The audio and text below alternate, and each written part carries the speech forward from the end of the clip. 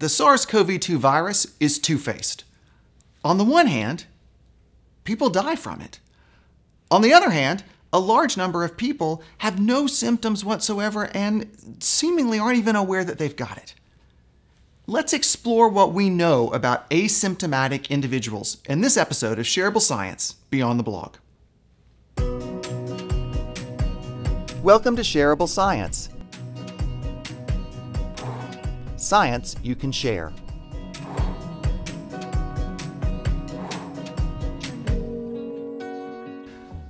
A recent medical journal published an editorial that described asymptomatic individuals as the Achilles heel in our current attempt to control the spread of COVID-19.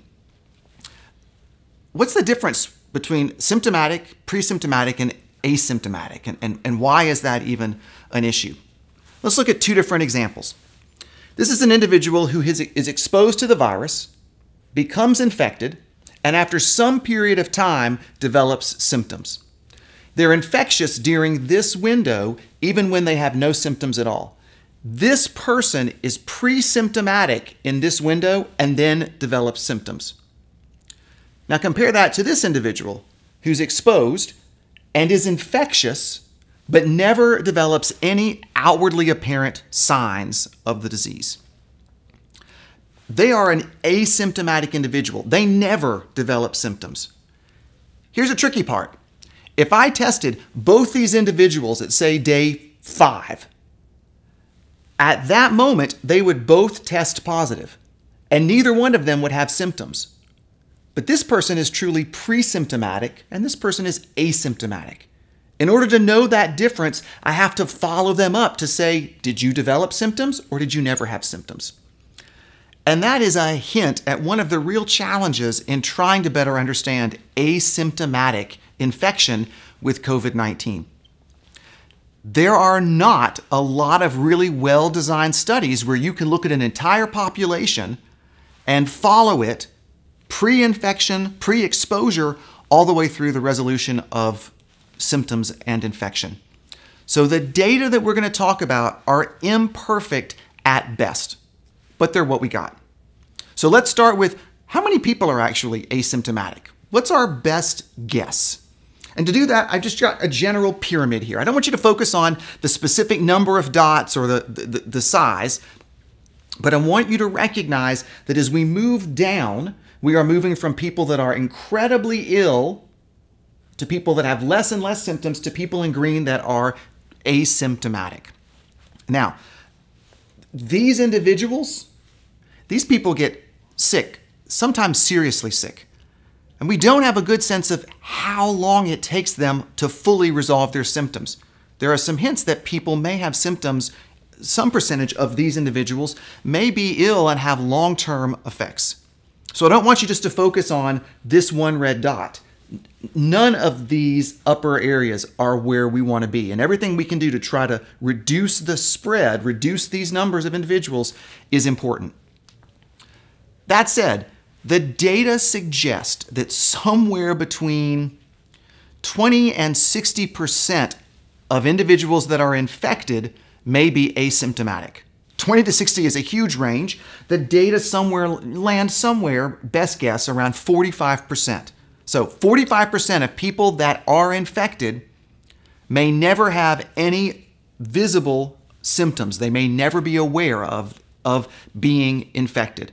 And you would only detect them if they went in for testing because they happened to be exposed to someone. They knowingly were exposed to someone who had COVID, so they came in to get a test, or they were part of one of these larger studies trying to look across the population. All right, with that in mind, let's look at some basic questions. Are asymptomatic individuals infectious? Yes. So even if they don't realize they have symptoms, they can pass the infection on to someone else. And an asymptomatic person doesn't necessarily pass asymptomatic COVID on to someone else. They could actually pass the virus on, and the person they pass it to could become seriously sick, could pass away. So that's the challenge. That's where the Achilles heel is. People that don't know they're infectious can make other people sick. That's why you hear people talk about it. That's why you hear us talk about the importance of washing your hands and keeping a distance and wearing a mask. There's some data that suggests that asymptomatic people might be infectious even longer than symptomatic individuals. It's a small study. We need some additional data, but I just want to put it out there. Okay, do asymptomatic individuals produce antibodies? Is there an immune response? Would they be protected from a future reinfection? Yes, they are producing antibodies, and they seem to be producing the antibodies that we want them to produce, the neutralizing antibodies. Again, it's a small study, but a small study of a group of individuals from Asia found that potentially asymptomatic individuals produced a weaker antibody response. It lasted, or it seemed to drop off more rapidly than symptomatic individuals. We don't yet know what this means. We don't know what that means for long-term immunity, but we're going to say yes with an asterisk. Are there any hidden symptoms? Are asymptomatic people really asymptomatic? We're going to say maybe. Because if you take blood work from asymptomatic individuals, or if you do a CT scan of their chest, in many cases, not all, you actually find altered levels of blood enzymes or even mild inflammation in the lungs. In some cases, it's the level of inflammation you would find from someone who has walking pneumonia.